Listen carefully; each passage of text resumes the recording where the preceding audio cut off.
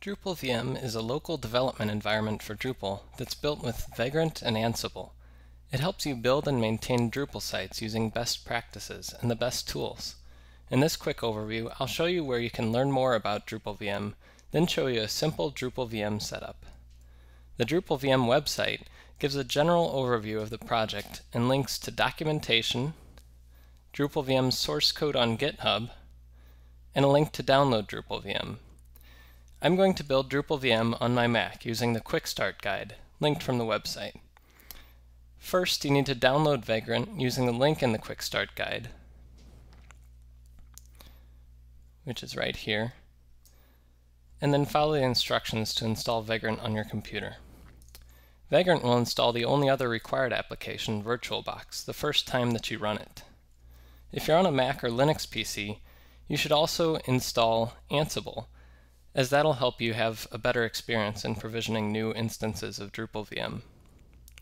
After you do that, go back to the Drupal VM website and then download a copy of Drupal VM. Once this downloads, open the copy and then duplicate these two files, example.config.yaml and example.drupal.make.yaml. After you copy them, rename them to config.yaml and drupal.make.yaml.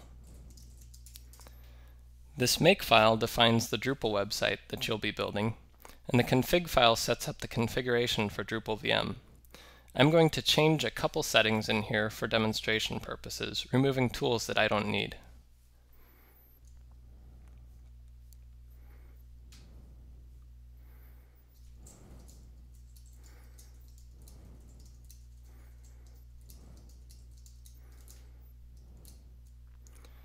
After you've done that, you can open your terminal and change directories into this Drupal VM directory using the cd command.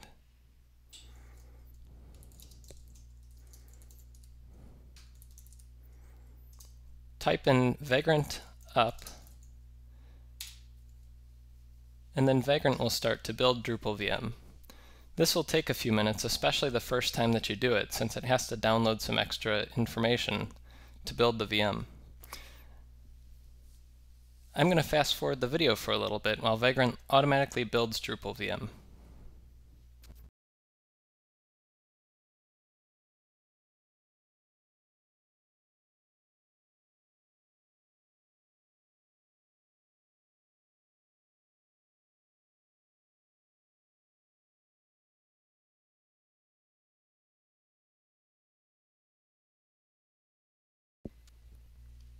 Once the VM is built, you can visit dashboard.drupalvm.dev.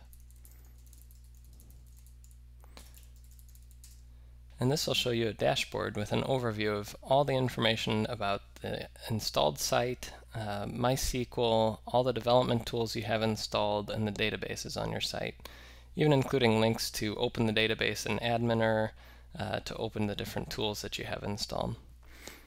You can also visit drupalvm.dev to see the Drupal site that was built.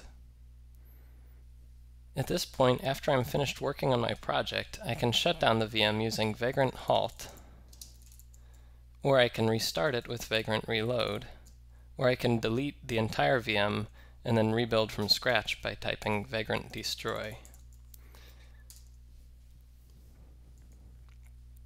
This is helpful when you're trying to test a few different ways of building sites, or when you're trying to make your environment reproducible. It helps you to be able to delete everything and start over from scratch, so you're more free to test new techniques and to try new software and modules that might break your site. As long as you can reload everything, you feel a lot more comfortable doing that. I'm going to be posting other videos demonstrating Drupal VM on Windows, Drupal VM with PHP 7, and how to use it with existing Drupal sites or multi-site Drupal installs. For more information about Drupal VM, go to drupalvm.com.